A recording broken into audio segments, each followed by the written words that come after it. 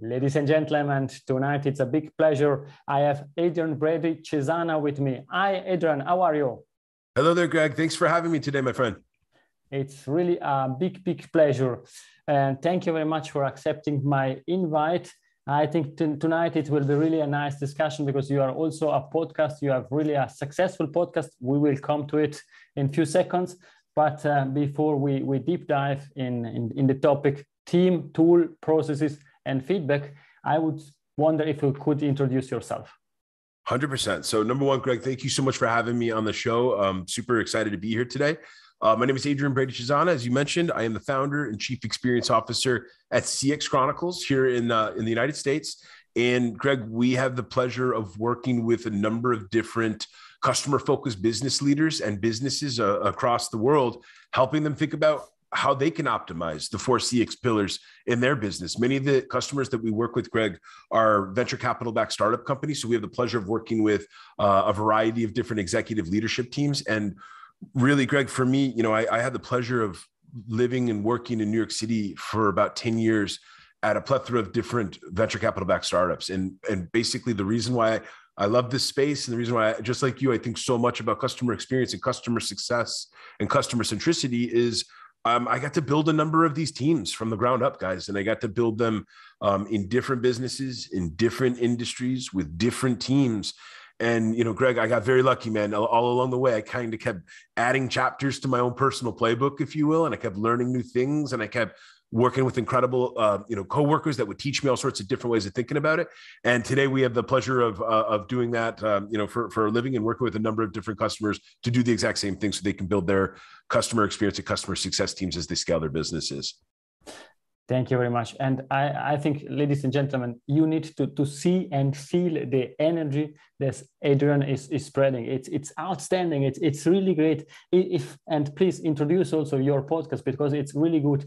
This morning I was outside jogging and I was listening to one of your podcasts and I watched on the timing. It was a great timing because I run really quickly and fast because it's full of energy, it's pumping up. And therefore, please share also some information about your outstanding podcast.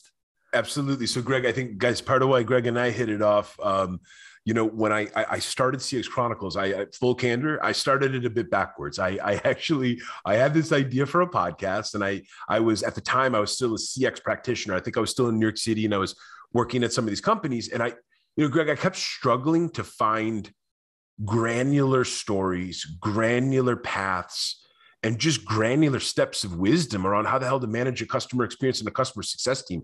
There's always high-level customer centricity articles, and there was all these high-level customer-focused content out there.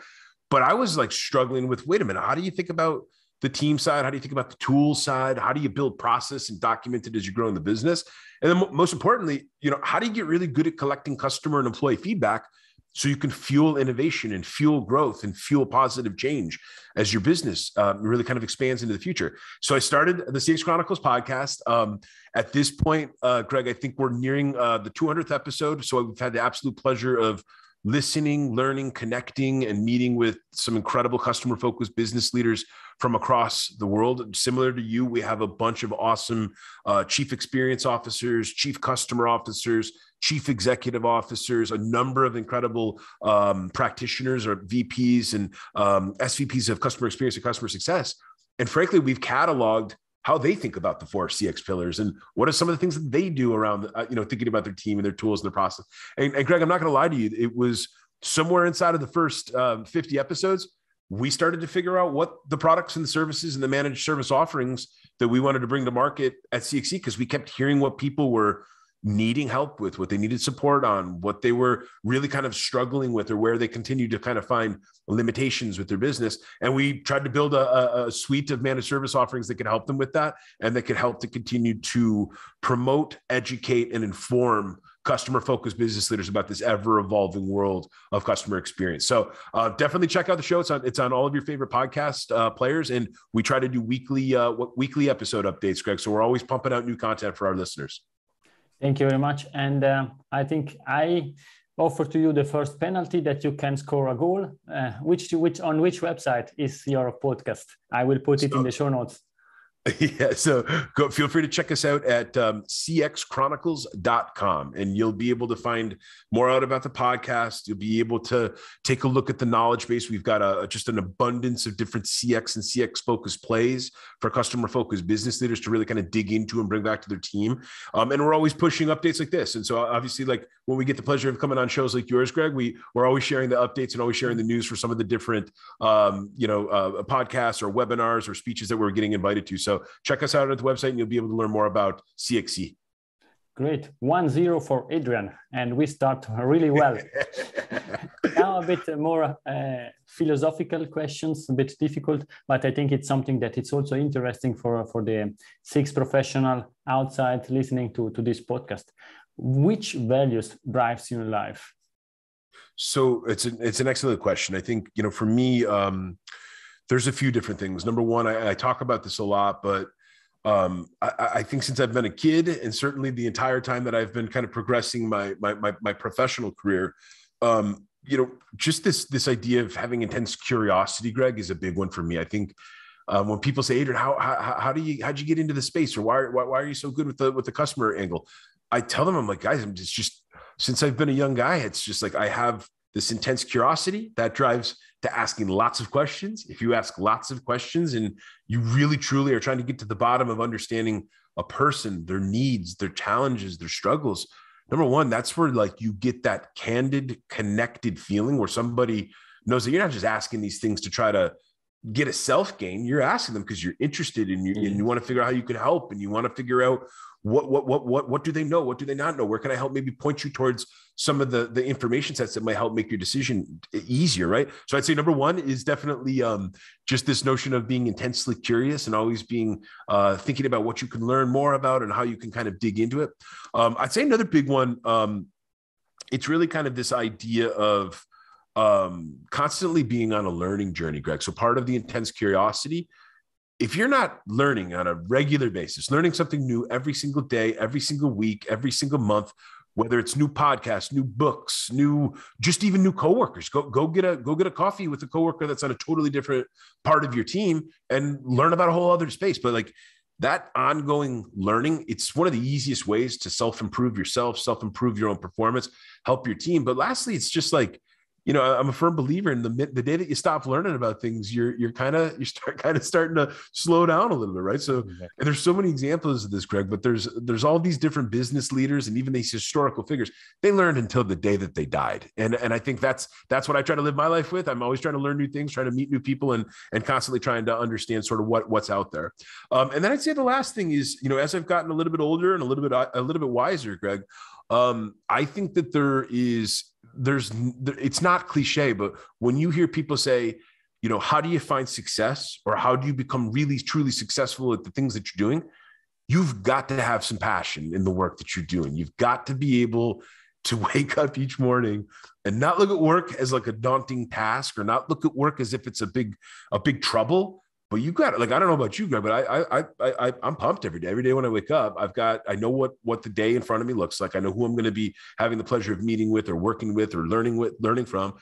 And so as I get older, I know it's cheesy and cliche, but you got to have passion. You got to enjoy the stuff that you like. It's what fuels you coming back to the desk every single day and pounding it. It's what fuels that constant learning. And I think it's what fuels that intense curiosity. People that really like the things that they do, man, it's easy to come up with 100 different questions that you want to learn about somebody or a business or a client or a thing that you're doing. So those would be a couple of the major things that I try to head into each day with, Greg. And I think these are values that we have in common. Curiosity is extremely important, and I think also learning something new every day. I moved into a new industry 6 months ago, and it's outstanding. The learning curve is incredible, and it keep me young and try to always understand, and my brain is back to working, because it's you need to make new connection, new relationship, and I really love it.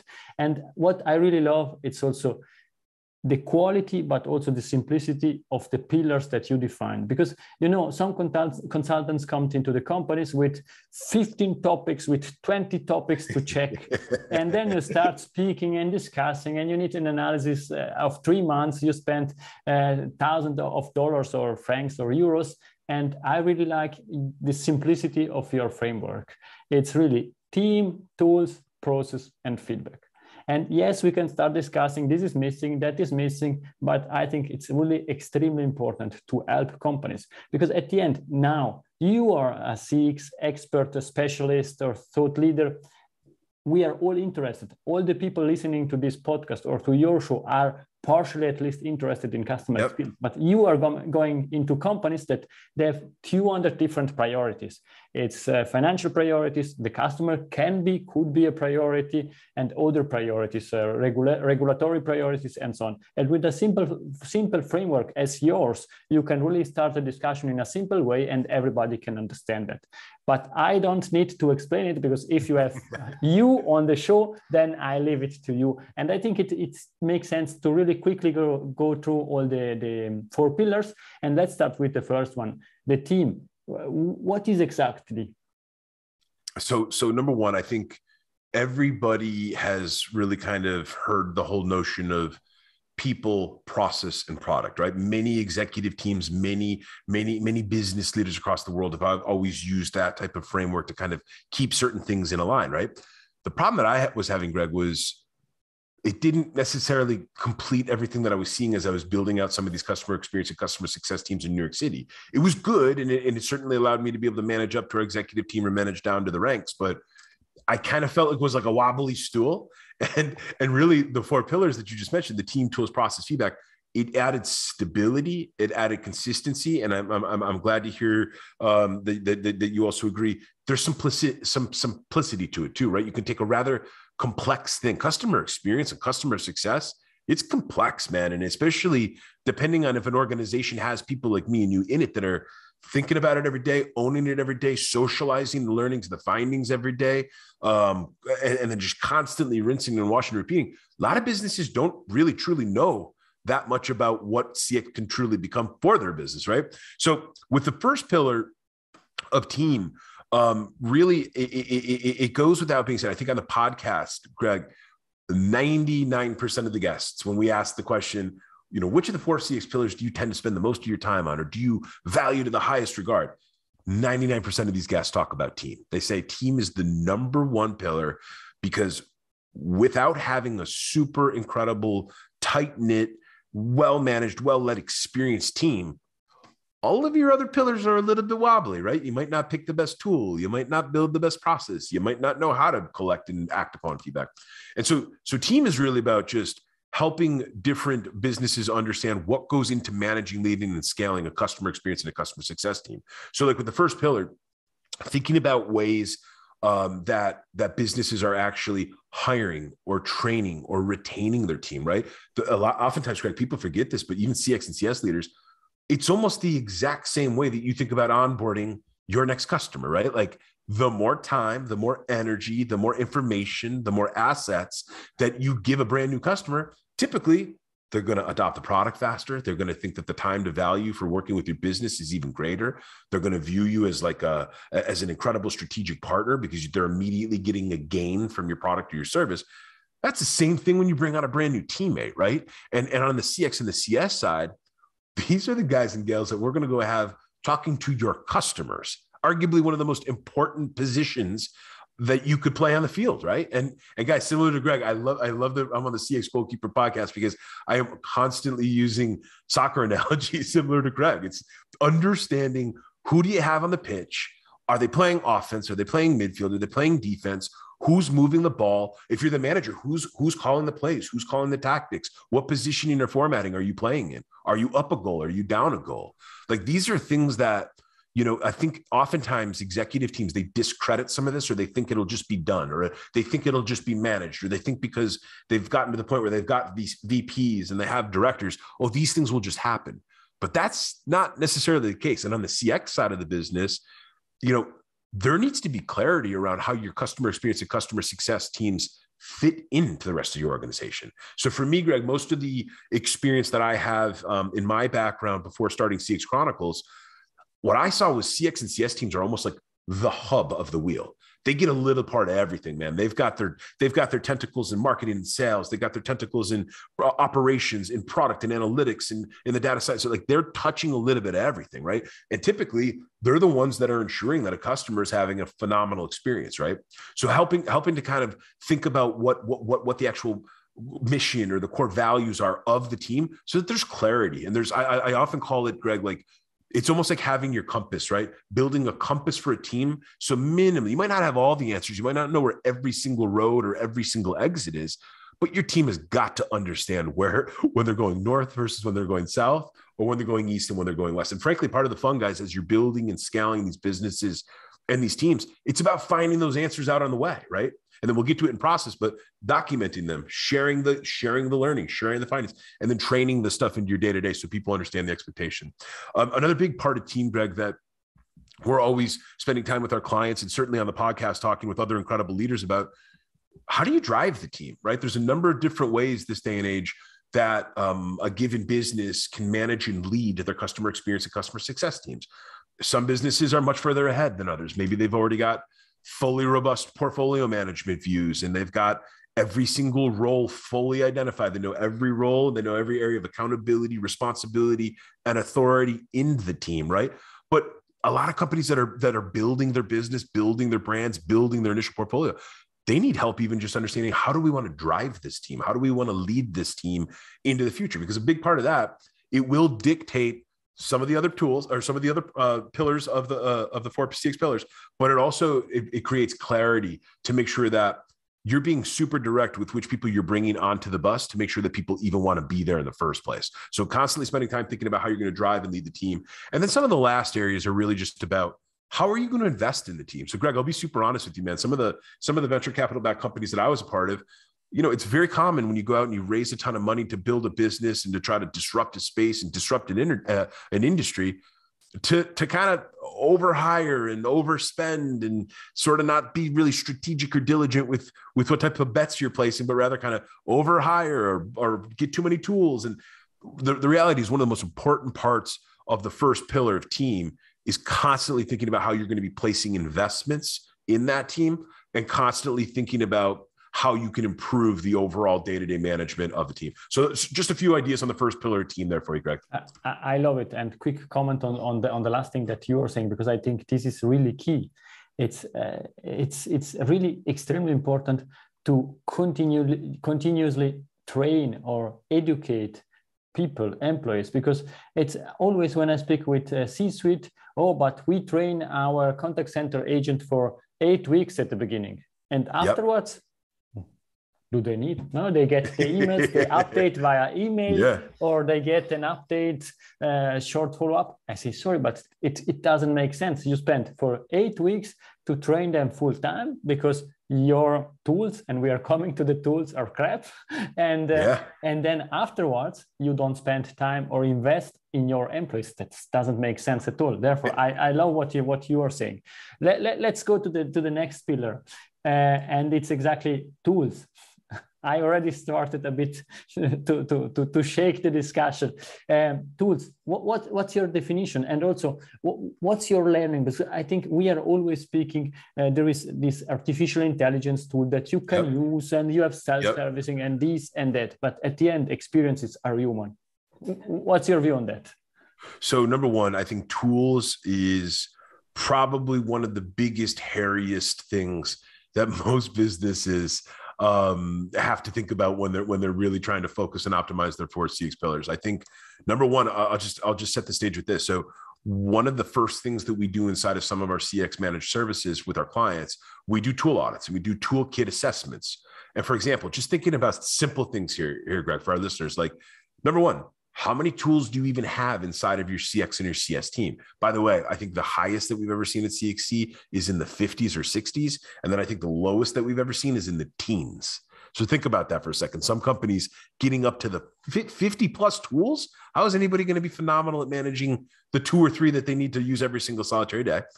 Even the teens, that's another one. It's like, even if you're 13, 14, 15 tools, that's a lot of different solutions. And that's a lot of different potential contexts that you need your customer experience and your customer success staff to be comfortable with, to understand how to use, to understand what they need to be utilizing, to understand where certain parts of the customer journey even fall into that tool. But I think number one, really just ensuring that you have the technical conduit based on, if you know your product and you know your service and you know your customer, what's the technology and what are the tools that are going to be mandatory to make sure that they're having an incredible experience with your brand or with your business. But the other part is this: selfishly, let's turn it internally for a second. Having built and been a part of many of these CX and CS teams, that is where so much of the internal consternation comes from, Greg, where business, oftentimes it's very common, businesses don't spend a lot of time on the training and the ongoing coaching and the ongoing management. And again, just to dive into the soccer analogy here, how often are the World Cup teams practicing? How often are the Champions League teams practicing? These are the best players on planet Earth, and they practice every single solitary day of the week. And it's like, so like, I don't care how good people are at some of this stuff or how good some businesses are at this. If you just use soccer and football as an analogy, the best players in the world are literally practicing their craft and practicing their trade every day of the week. Why isn't every company doing that? Why isn't every company taking time every single week, every single month, minimally every quarter? At least tell me you're doing a quarterly, but to make sure that people know what the tools are, understand what tools they're using, understand which primary tools they've got that are setting the minimum bar, where they have to know how to use your CRM. They have to know how to use your ticketing solution.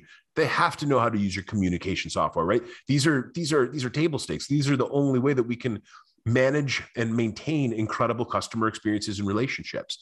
But some of the other things that we're spending a lot of time at CXC with our clients on, Greg, it's really also thinking about not just the utilization, but also some of the overlap. So in the growth focused company world, very, very common for different leaders in the business to selfishly, marketing wants their tool, and sales wants their pipeline management tool or their CRM, and customer success wants their experience management platform, and operations has got their own business intelligence solution, and analytics is reporting.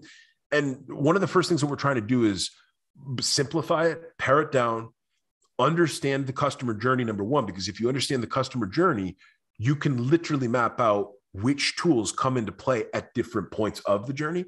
But then the other thing too, is you see where the areas of overlap can be intertwined, right? And then this is where you can start to get different executive teams to realize that instead of building in a silo or instead of building in your own little camp, you should be investing and you should be spending time thinking about tools that can talk to each other, tools that can integrate with one another, tools that increase visibility, or best yet, or even better yet, help to socialize learnings and findings across your business, across your customer base, and across your team, right? So tools is definitely fun. I think here's the last big thing I want to say about tools. I think what's been amazing to me from all the incredible folks that we've had come on the CX Chronicles podcast, the sheer abundance of brand new CX and CS focused tools that are coming out to the market today. It's mind blowing. I mean, I think last year, Greg, I've been telling people last year, just on the venture side alone, almost $1 billion was invested in brand new customer experience, customer success, customer centricity, customer conversation, customer support based software solutions. Now, on one hand, that's phenomenal because that means people like us are in a great space where there's clearly some huge bets being placed in our world. So that's awesome.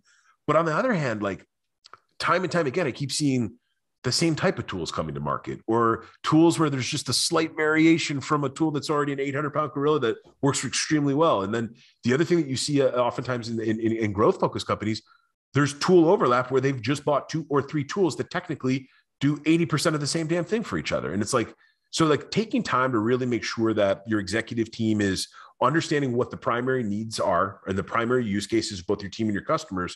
And then the last part, it's just, with tools, it blows my mind how many companies don't include their customers for some of the external facing tools. So like they'll make all these big investments, these big bets, and they'll spend all this time and energy building tools, but they don't include the customer. And that's like one of the easiest things that you can do, which is making sure that you're using some of your strategic customer partners, people that are probably pioneer customers or people that have been just like there from the start and you've got a different type of relationship with. Make sure that you're including your customers in terms of the tools conversation, and make sure that you're actually getting what you think that you should be getting from the tool. And more importantly, you're thinking about this from a CX and an EX perspective, because your people, the guys and gals that are working with their customers, they're going to know about which tools work the best or work the worst better than anybody in the business. What you're saying, I fully agree. And not involving customer, but not involving employees. It means you have that tool that you think it's perfect for the customer, but you forget that employees need to use it and need to live with the processes and work on the processes depicted or created design in these tools. And I think we are coming also to the topic around processes. Could you quickly share also your view on processes? 100%. So if team is one of the most important things that most customer-focused business leaders agree upon, and tools is mandatory because tools is where we're able to apply theory to actual practicality, where there's a solution that can keep this stuff together. Process is the glue. Process is the conduit. Process is one of the most important pillars because it truly weaves all of these pillars together. But more importantly, process is always changing. Process is constantly evolving. And process always has new answers. These are not definitive things. Sometimes when you come up with a process to say in year one of your business, by year two, you have a totally different process because of growth, because of change, because of all the learnings and the lessons. But process is an interesting one. I think with most of the work that we're doing at CXC, Greg, we break these into there's 3 or 4 primary process steps that we're constantly working with our clients on. Number one is scorecards. So as the world of CX and CS has continued to expand, and EX, by the way, because you can easily build EX scorecards, but as this world has continued to expand, as there's been more and more information, as there's more shows like ours, more thought leaders, more executives really kind of coming front and center about why it's mandatory that your business invests in customer experience, it became clear that a lot of even experienced customer leaders, they didn't necessarily have a standardized way for thinking about how you can actually see how your process is performing. So scorecards is a simple way of starting, right? So whether you're building different metrics and different KPIs across your customer success, across your customer support, maybe across your onboarding is a whole other can of worms, frankly. And then lastly, as it's become more and more common for modern CX and CS teams to really own the revenue or really truly be a huge part of revenue optimization and revenue refinement, it's imperative that you have simplified ways that you can count, measure, and scorecard how you're performing in different areas, right? So scorecards is an easy place to start in the process side. One of the other big tools that we're constantly working with our customers on, it's customer journey mapping. I know a lot of customer-focused business leaders, they hear customer journey mapping, maybe they roll their eyes, maybe they think it doesn't add a lot of value. But most of the companies that we've worked with, Greg, number one, if they don't have a journey map already sitting there for their business and for their leadership team, there is in effect no blueprint sitting there for what your customers are actually going through. There is also a tremendous amount of missing information or questions around who owns what, or areas, again, of accountability, responsibility, and authority. And frankly, there's something about the exercise of bringing a bunch of subject matter experts from across your business around a table or into a conference room, or unfortunately over the last 2.5 years, onto a Zoom call, and walking through the build out, the documentation, and the agreement of what your business's customer journey map looks like. It's one of the easiest places to start. The other thing too is, again, I say blueprint because when you're done with that exercise, there's almost like an agreement. There's like a literal picture or a literal image that people can take back to their own teams and their own departments and their own groups, and they can share that with, right? And it becomes a super easy way of having a singular picture or vision for what the business looks like, what your customers are going through. And then along the way, by the way, you start to, in that process, you're constantly finding milestone moments or areas that are prime for optimization that you can easily start to slide up your OKR set and prioritize. The last big one, sorry, 2 more big ones, but the next big one is living playbooks. So living playbooks are this ideas of knowledge bases or FAQ.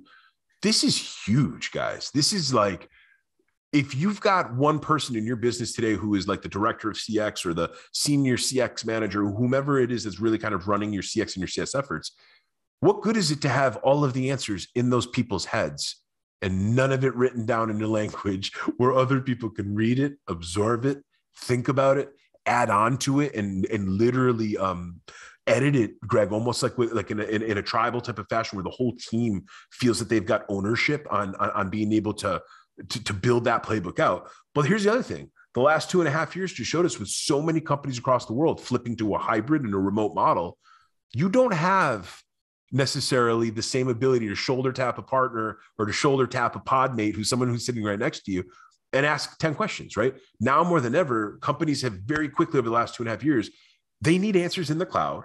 They need answers that are searchable. They need articles and knowledge-based plays that both work internally and externally, right? Because it's not always about the customer-facing team. There are more and more and more customers today who just want to go get the answer themselves, right? So if you can build some of those living playbooks to be able to really be geared towards your internal and your external users, you're going to be way ahead of your competition. And then lastly, this is another EX part, Greg, because some of the best companies and some of the best clients that we worked at CXE, they leverage their A players to build this living playbook. This is not necessarily your chief experience officer or your chief customer officer or your VP of CX. These are the guys and the gals that know this stuff better than anybody in the business. And you're giving them an opportunity to be co-authors of your business's playbook, of the steps that you're going to take, of the plays that you're going to run. So a really easy place to make sure that you're capturing this information. And then the last one, last major point on process, it's about this idea of really truly investing and thinking about how you can build out your company's version of a voice of customer report or a voice of customer dashboard. And I know that the whole topic of VOC reporting and VOC task force has become more and more and more popular, and that's great. But the bottom line is this: to keep it super simple, you need to have a group of individuals in your business that is constantly thinking about what the voice of customer is telling you and what that drumbeat or that pulse of the customer's needs looks like, right? And that's super, super important, because as your business is growing and as your services are expanding or your products expanding and evolving, you got to make sure that you're actually building things that people want. I oftentimes use the analogy of the space lamp, right? Like if your customers just want lighting in the room and all they want to do is pull a string and light up the room, they don't want a space lamp. They never asked for a space lamp. They don't need the lasers and the bells and the whistles. So don't build them those things. Build them the simple features that they want, and that's going to keep them happy. And they will come to you when they do want to see some of those additional features brought to the mix. So just a few ideas in terms of how we're kind of thinking about process and some different tips and tricks for how people can really kind of get their teams cranked up in terms of how they can start optimizing some of their process flows inside of their own day-to-day. Adrian, that's great, because this is a masterclass. This is something that you are sharing with my audience, with your audience, and it's really outstanding because you are really covering the complete complexity of processes. It's not only the execution, it's not only the measurement, but it's the complete flow. We still have some minutes. Let's talk about feedback. Could you please also share your thoughts on feedback? Sure. So feedback has, I think, selfishly become my favorite of the pillars. So I think as we got to somewhere around the 100th episode, Greg, I think it became clear to me that I was fascinated by how these different customer focused business leaders were leveraging both their customer feedback and their employee feedback to fuel their growth. And it's funny because we have a number of different examples on the show about times or about places or about examples where certain points of feedback literally equaled a certain founder's ability to build a new product or to update the terms and conditions or to change the pricing to the type of way that resonated with the market. So feedback is definitely one of my favorite of the pillars. I think it start with this. Feedback breaks into two camps, Greg: customer feedback and employee feedback. So we'll start with the customer feedback side. Most companies in the world have gotten really, really good because there's so many different tools out there. There's so many different survey and customer insights and customer intel types of solutions out there that collecting feedback has frankly become pretty easy, right? Whether it's a Google form or whether it's a Survey Monkey or whether you're using a Typeform or whether you're using Hotjar, whatever solution you're using, building surveys, asking for information, asking for feedback. Some of them might be qualitative, some of them might be quantitative.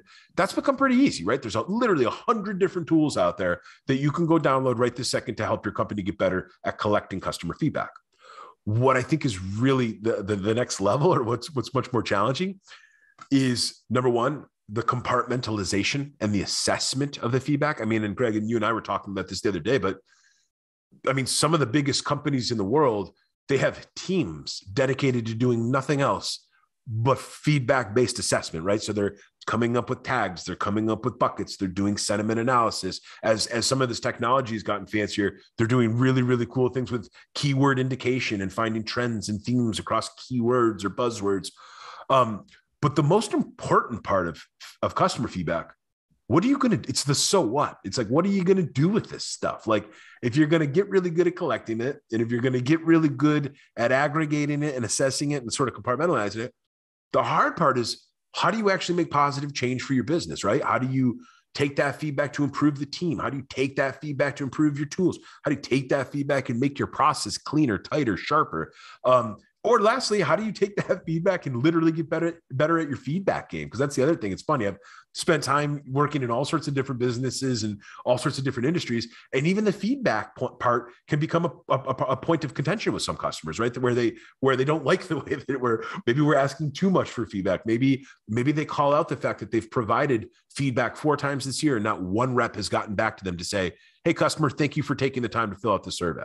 So on the customer feedback side, there's a number of different things that you can really kind of think about. I think the other big part is just whether you're building NPS or whether you're building customer satisfaction or customer effort scoring or product satisfaction, you could go on and on, right? There's so many different types of transactional and relationship-based surveys that companies can be doing these days. So number one, just make sure you understand where you're going to get the biggest gain. And then number two, make sure that you're creating feedback strategies that you actually can act upon as a business. So that's the first part. The second big part, it goes directly to the employee feedback. I think as I've gotten deeper into my career, Greg, I've realized customer feedback is gold, no doubt about it. It's gold, gold, gold. But man, if you get really, really good on the EX side of your game of doing your eNPS or your employee satisfaction or your employee effort scoring, where you literally do the exact same type of conversions, but you point them internally, where you're asking the people that typically know your customers better than anybody. They know the good, the bad, and the ugly of your tools or your SaaS, if you're a SaaS company.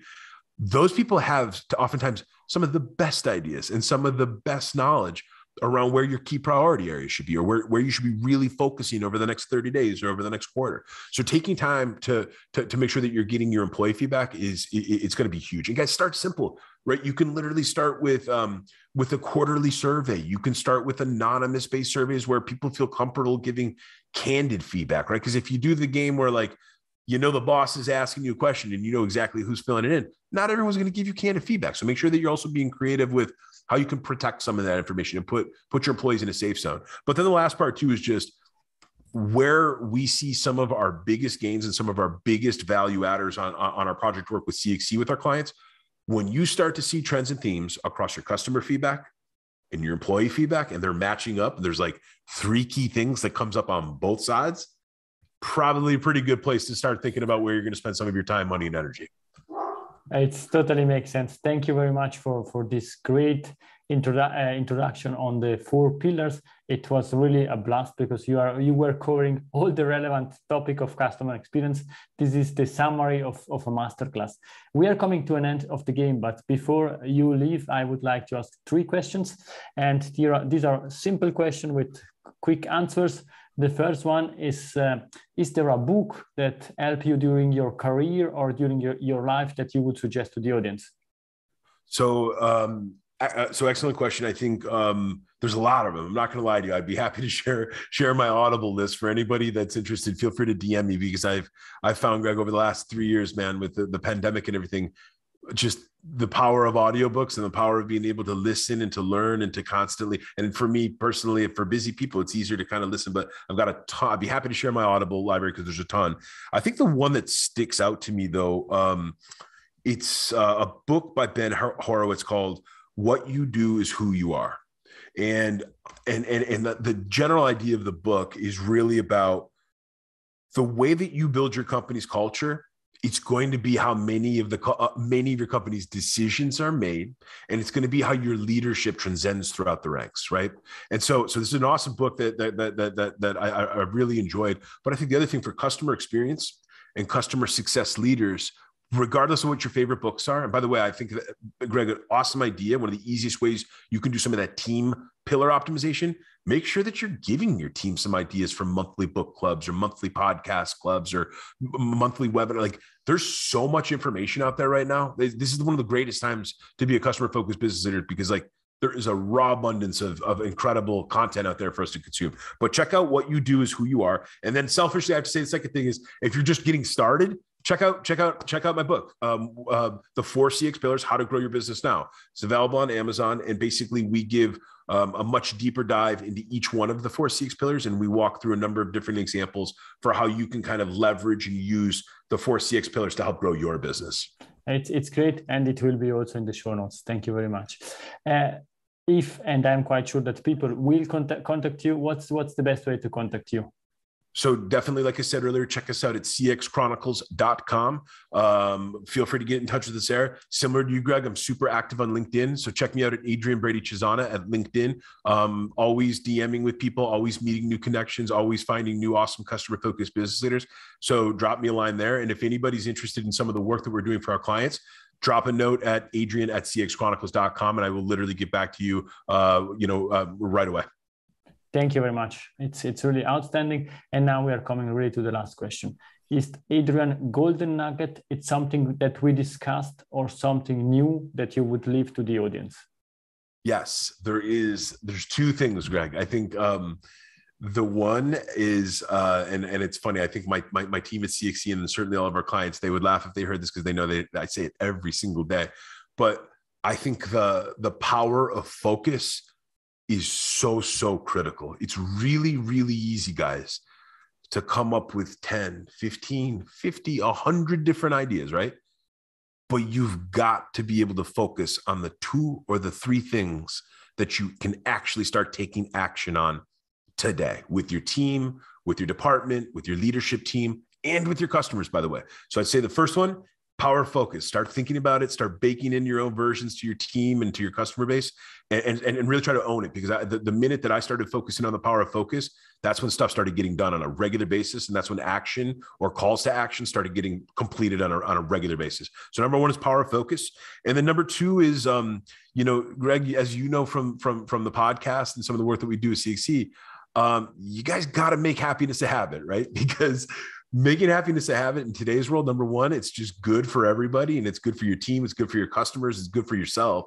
But number 2, we spend more time with our teammates and with our customers and with our coworkers than we do get to with our wives and our husbands and our children, right? And our family and our friends. So like, take some time to figure out how you can literally make happiness a habit in your business. It's going to be a direct reflection on how you can improve your CX, and it's absolutely going to be how you make sure that your EX is taken care of, because people want to work in cultures and environments that are positive and are happy and are contributive and collaborative, and for people that are absolutely killing it and doing a phenomenal job, rewarding the A player. So make happiness a habit.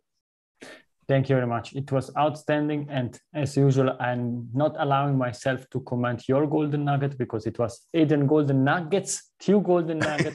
The only thing that I can say is thank you very much for your time. It was really a great discussion. Greg, thank you so much for having me. And guys, thank you so much for listening to the story today. It was really a pleasure, and I hope that the audience enjoyed this discussion as much as I did. It was really a great one, full of energy. Thank you very much, Adrian. It was great. Grazie mille. Arrivederci. If you enjoyed this episode, please share the word of mouth. Subscribe it, share it. Until the next episode, please don't forget, we are not in a B2B or B2C business. We are in a human-to-human environment. Thank you.